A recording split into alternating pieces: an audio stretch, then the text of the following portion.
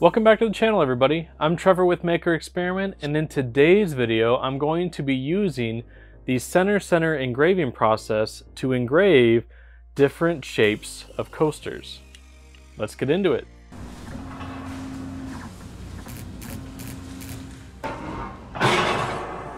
For those that have never used center engraving, it's a great way to position your artwork in the center of a product based on a pencil mark or something that you've drawn onto it, versus trying to do the outline of the product and figuring out where the center is going to land and doing your artwork measurements based on that. So this is going to be a quick way to get that center engraving set up. There's actually tricks to it in the software that make it super easy to do, especially with the new Fusion Edge, as well as the other Epilog machines. Now keep in mind that this process is not specific to Epilog, meaning that center engraving can be done on other machines. But the process that I'm going to walk through is on the Epilog machine with the Epilog software. So as you're going through this, the process may differ for you if you're using a different brand, but the principles are going to stay the same as far as finding your center mark and going from there. So I've already pre-cut some shapes, and I've cut a few different ones to show the different examples. So I have an octagon, I have a rounded square, I have a hexagon, a triangle, and a circle. The first step of this process is going to be finding the center of my item that I want to engrave. So first up, let's go through each one of these shapes and find the center. For this process to work, you're going to need a straight edge of some kind and a pencil. So I'm going to start with the triangle just because it's going to be easy. And what I want to do is actually find the point on one end. And you're going to have to measure along the edge here to figure out the length. So on my ruler, I actually have a 0 scale in the middle, and then it goes out to each side.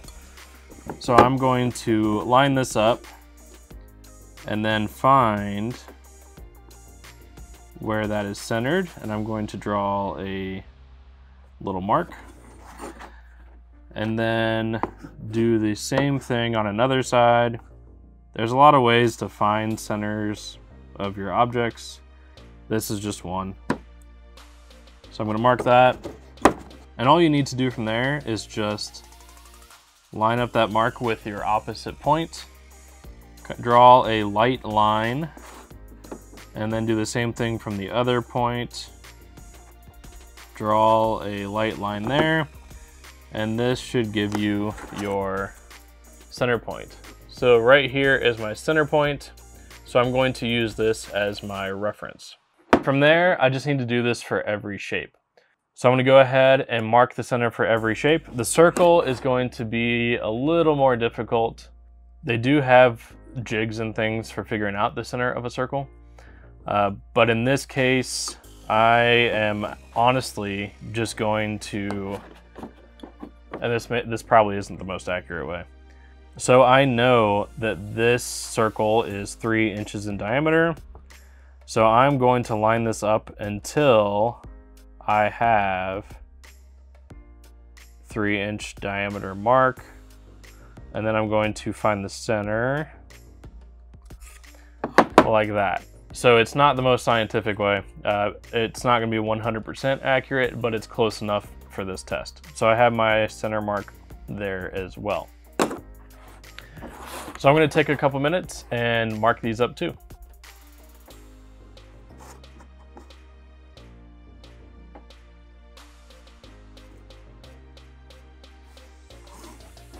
Now that we have the center point marked on each of our objects, we can go ahead and set up all of the artwork for the machine. So I'm going to go ahead and turn the machine on so I can send the job over to it, but let's jump into the software and I will show you how to set it up and what you need to do after that. Here I am in Illustrator, so the image that I want to engrave is actually my logo. This size logo is about 2 inches tall and 2 inches wide roughly. With this, it's going to be difficult to fit this on the triangle, so it may overlap the edges of the triangle, which is fine. but it'll be a good size for the remaining shapes. So for this process, you can put the design for this anywhere you want to on the screen. It does not matter because the positioning is all going to come on the machine side. So just pick somewhere on the screen, go ahead and hit print. Then make sure you choose the Epilog engraver and the media size to be custom, and make sure that your page matches. So it's landscape, your other one's going to be landscape as well, and print this over to the dashboard. So in the dashboard, here is what it looks like. So here's my artboard, here's where my artwork is. For this process to work, I'm actually going to choose a resolution of 500. I'm actually going to make it 80 speed and maybe 15% power. I'm also going to change the dithering to stucky and the direction to bottom up. So these are my actual engraving options. To set up the center engraving, you will need to go to the Advanced tab up at the top. So underneath of the Advanced tab, you'll have the engraved type, the number of copies, and the centering point. Underneath of the centering point, make sure you choose center, and that is it. That's all you need to do. You don't need to put in anything for XY offset or anything else. Everything else is going to be done on the machine side. So from here, you can just hit print and make sure it goes over to the machine, and we'll take it from there. Now that the job is over at the machine, we can go through the actual setup process and engrave all of these items. I'm actually going to stick all 5 into the machine at once, just in various positions, to show you how this works, because you don't have to do the bed, or you don't have to lay out the bed one item at a time. You can put them all in there at once and just set it up for each one as you go. So let's go ahead and throw them in the bed, and I will show you how to set it up with the screen. So for this example, I'm just going to lay them in randomly, making sure that my marks are on the side that's facing up. And if you care about the orientation of the logo, you can make sure that your sides are relatively straight. And then the circle one, I'm just going to throw down here. So all of them are in some kind of position. Make sure that you jog the laser head over to these items and focus the machine to that item. So in this case, I'm just going to hit autofocus. So it's all lined up now. Now comes the setup part.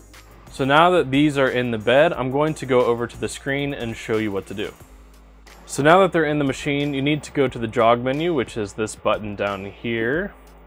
This will let you move the laser left and right on the laser bed. And you'll notice this centering point area. This will become important here in a second. But now that we're in here, you also want to turn on your red dot pointer, which is this button right in the middle at the bottom. And now what we need to do is we actually need to jog the laser head and the red dot pointer to line up with the marks we made on the item, and then set the centering point. Okay, so here is my red dot pointer, and my mark in pencil is right about there. So what I'm going to do is jog the laser over until the red dot pointer is sitting on top of my mark. Now that it's sitting on top of the mark, I need to set the center point for this. So on the screen where it says centering point, you're going to tap that button and it will set your centering point for this item. Once you do this, you can actually do the job trace. So click off of the jog button and go ahead and hit the live trace button, and you'll see where your engraving will land. You'll see that this is exactly where my engraving will land, which is where I want it to be. So now that this is all set up, I'm going to go ahead and go to the job and hit print, and we'll watch it engrave.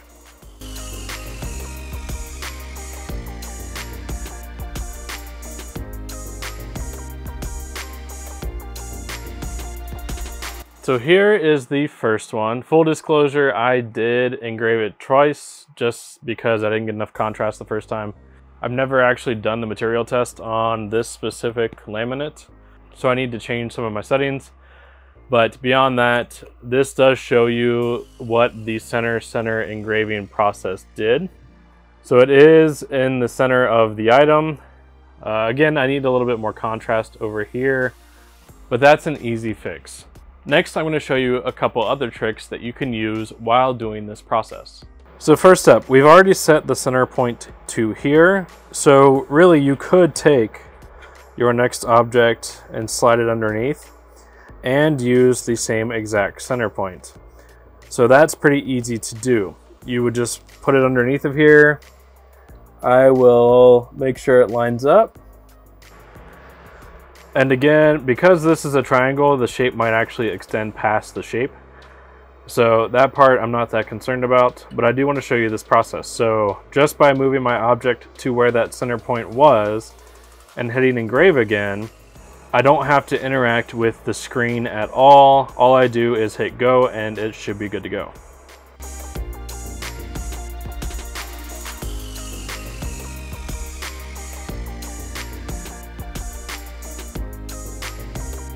Okay, here is the second one, engraved the exact same center location. Because I didn't change it, I just moved my object to it.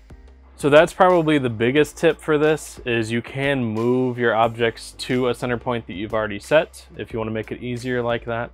Another thing I want to show you is a downfall of the process if you happen to forget to recenter your point. So let me show you what I mean. Okay. Currently my center is set somewhere over here. If I jog the laser head over to here, so if I go back over here and go to the jog menu and move the laser head, so all you really need to do is make sure you push this button here so you can jog the machine and move the laser head over. Okay, now it's in position like you see. If I don't touch anything, if I don't hit that centering point, so if I do not hit this button right here, it's going to default back to where I just was. So even if I've moved the laser head to here, if I do the job trace, you will see that it goes back to where I was before. So if I were to run this job right now, it's going to be where the laser head is going around right now. So once you jog your machine over and you line up your point, so once your point is lined up, make sure you hit this button to reset the centering point. And then once you're happy with it, you can go up to your job by hitting the job dashboard button and then run that job. You will also see over here on the right, you'll also see a few icons. The save icon is a job that is saved to the machine memory. And then the icon that you see here indicates that this is a center engraving. So if you see this, that's what that is going to mean. So now that we're lined up and our laser head is positioned, let's go ahead and engrave this one.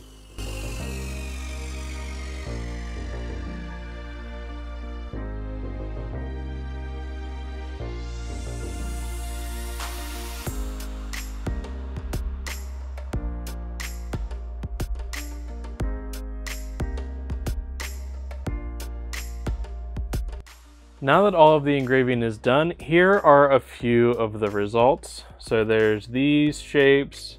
So this process is really good for if you pre-cut a lot of standard shapes and they're a lot different and somebody just comes up and takes like one thing and wants that engraved at say a craft show or whatever that might be. Center engraving is a great way to do this. Center engraving is also really good for mugs if you're working on mugs. And as you can see through the process, it isn't a difficult process to go through. It is actually pretty easy. The biggest thing in the past I've noticed is that it's not always intuitive as to how it is done, especially since that process is on a second tab where you have to go to the advanced tab to get to it now. Sometimes those things just aren't obvious and they're not intuitive to the user, so it makes it seem like it's a lot more complicated than it is. But it is really simple to do. So hopefully this video has been helpful and hopefully you'll be able to use the center engraving process now as well. If you like what you saw, I would appreciate it if you gave the video a thumbs up and subscribe to the channel and turn on notifications so that you know when I come out with new videos. And be sure to check out my Instagram @MakerExperiment, where I share these things along the way. I want to thank you again for watching this video, and I'll see you in the next one.